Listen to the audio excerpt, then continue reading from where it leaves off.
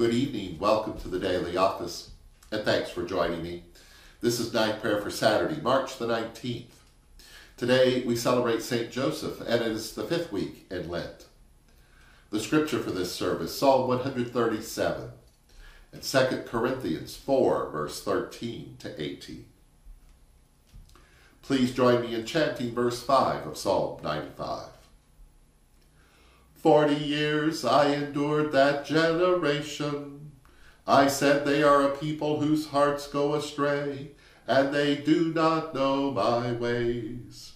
So I swore in my anger, they shall never enter into my rest. Our help is in the name of God Most High, the maker of heaven and earth. Let us confess our sins to God.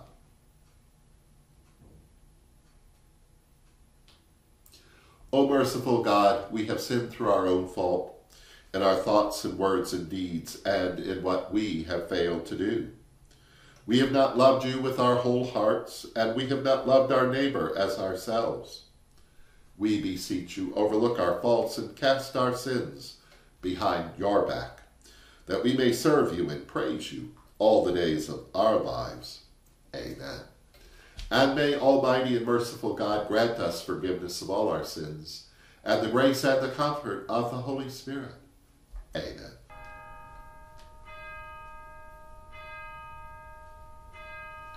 O God, come to my assistance. Make haste to help me.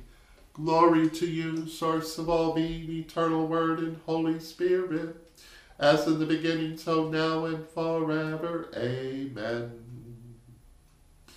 By the rivers of Babylon we sat down, and there we wept as we remembered Zion. Psalm 137, and please recite it with me.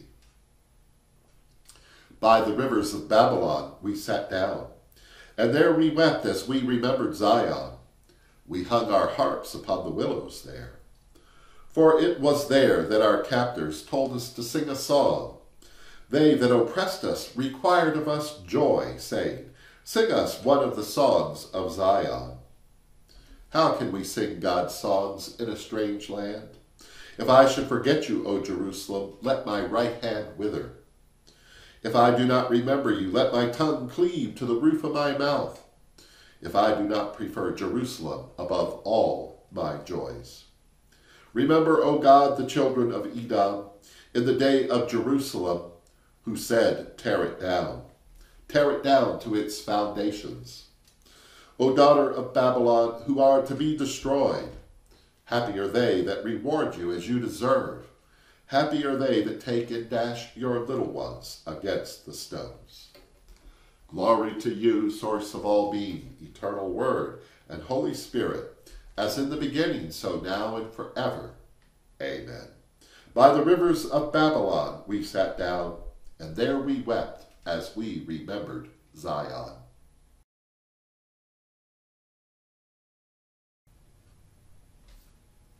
A reading from Paul's second letter to the Corinthians, chapter 4, beginning at verse 13. But just as we have the same spirit of faith that is in accordance with the Scripture, I believed and so I spoke. We also believe and so we speak, because we know that the one who raised the Lord Jesus will raise us also with Jesus, and will bring us with you into his presence.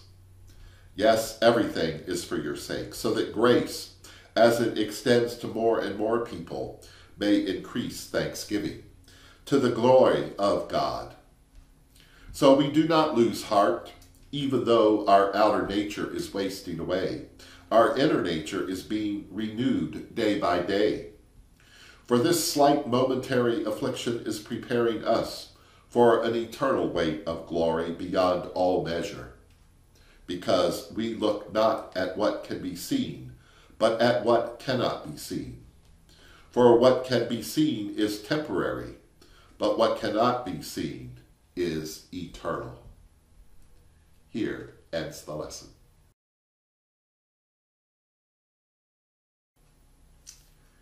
Into your hands I commend my spirit. For you have redeemed me, O God of truth. Keep us as the apple of your eye, and hide us under the shadow of your wings. Our beloved, which art in heaven, holy is your name. Your kingdom come, your will be done on earth as it is in heaven. Give us this day our daily bread. Forgive us as we forgive others. Lead us not into temptation, but deliver us from evil. For the kingdom, the power, and the glory are yours, now and forever. Let us pray. O God, we are desolate apart from you, for it is only in you that we find our joy. Make haste to visit us and bring your dominion to all the world and all its peoples. In Jesus' name we pray. Amen.